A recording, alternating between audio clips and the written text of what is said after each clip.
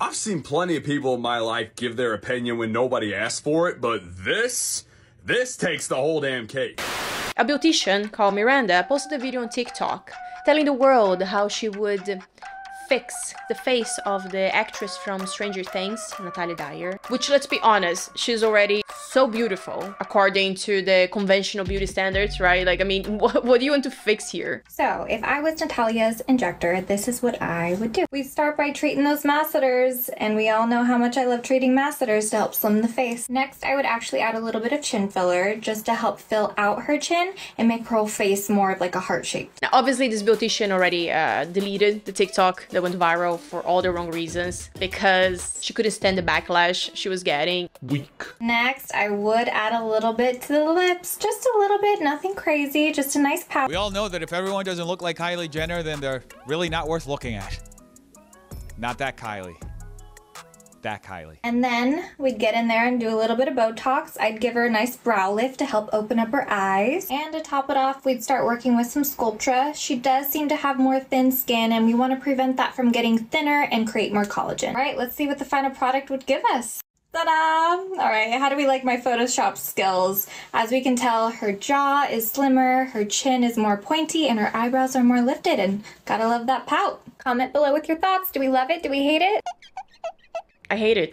Okay, I really do. I don't think it looks better. And I hate even more the fact that you're out here creating stupid content, making the young audience, right, that goes around on TikTok and that possibly, you know, looks up to this actress, that you're making them think that something's wrong with their face for not looking like your end result. All in the name of promoting your business, right? So you can sell your services. You as an adult, you're almost 40 and you like to brag about how you look 20 at the age of 40. Drop this book is crazy. I do it on the daily. They treat me really nicely. They buy me all these ices. Good for you. You really know what you're doing in terms of, you know, looking younger. But I also think it's important not to make people feel like shit about themselves. Hey, Luciana, do you like how your face looks? Yeah. I mean, I have some insecurities about... No problem. We can fix your face. I'm gonna start by giving you bigger lips because they're not pouty enough. Everybody gotta have the Instagram look. I'm also gonna slim down your face and remove the double chin because you're a bit on the chunky side. Next, I'm gonna inject some Botox and lift your eyebrows because you're not getting any younger, right? And I'm done. What do you think of the final look? If someone has asked you, hey, here's my picture, right? One of your followers, like, here's my picture, I am self-conscious about this and this and this, how would I fix that? You know, that's some good content. Suggestions here, just take it. But when nobody asks, just keep your mouth shut. So as a plastic surgeon, I believe that it is wrong to tell somebody what you think they should have done, especially if that advice is not solicited. Look, no shade to those of you who want to change your faces, right? I mean, I am not against plastic surgery or any type of cosmetic procedures.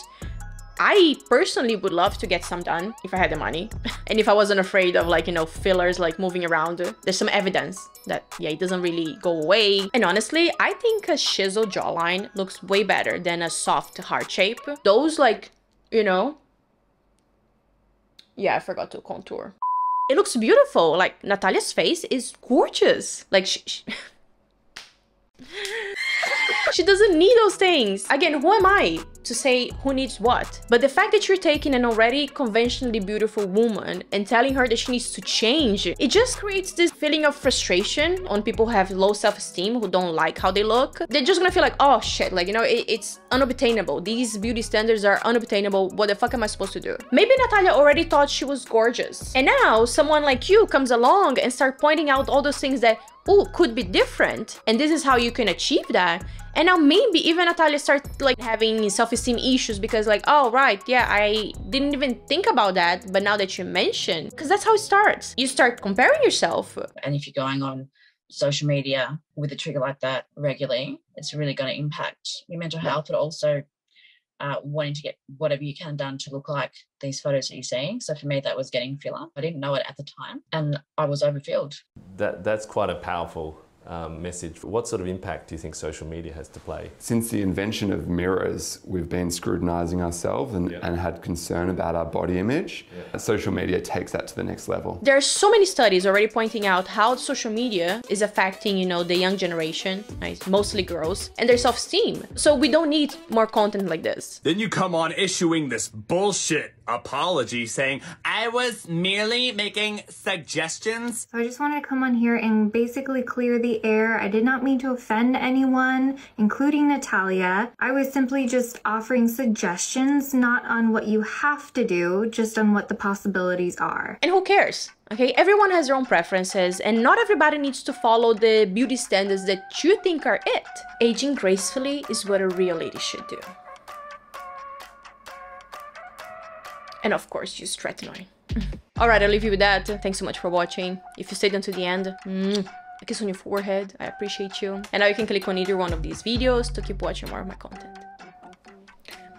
I could look good blonde. Yeah.